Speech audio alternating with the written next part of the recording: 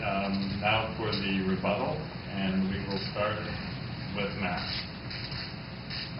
Okay, so as I'm sitting here, I'm thinking that I'm between two art house critics that are reviewing a movie that like 3 people on the planet saw and thought was good, and it was probably fantastic, but still only 3 people on the planet saw it, and so it's only as relevant as that.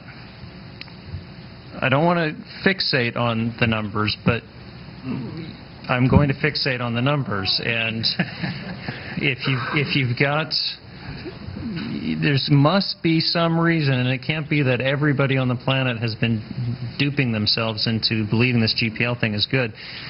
70% plus of the projects out there, open source projects out there, are GPL, and there's a very good reason for that.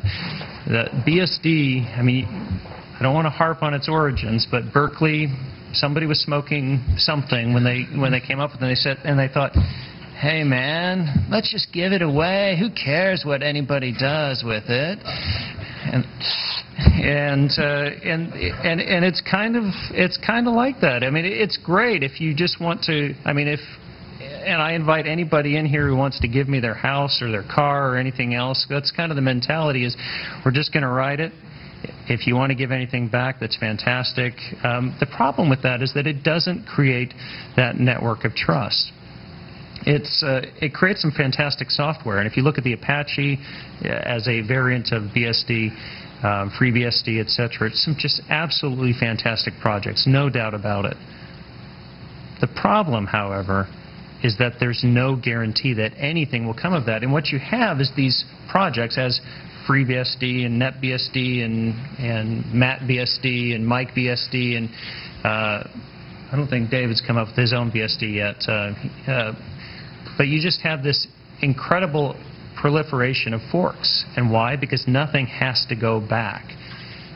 GPL does a good job, I think, of corralling community to kind of steer everybody in the same direction. Not to say that there aren't plenty of Linux variants, because there are. I'll anticipate that argument before you take your notes. Also, David had mentioned that the BSD was a lot like science, and as I was listening to that, I'm a huge proponent of the BSD and Apache style of licensing, but one thing it is not is anything like science. If you think about, if I'm a scientific researcher and I could go and pilfer your research and use it for whatever I wanted without giving any attribution back, without saying this is where I got it,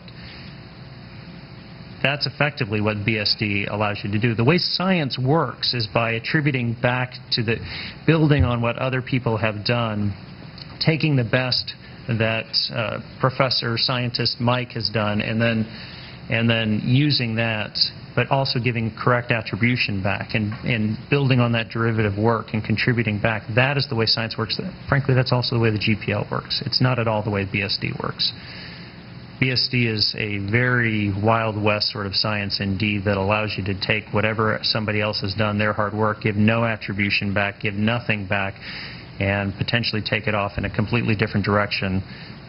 So it's a good license, but it doesn't do that. And again, I got to come back to, echo something that David said. I think the EPL is fantastic for lawyers, but you don't find many lawyers writing software.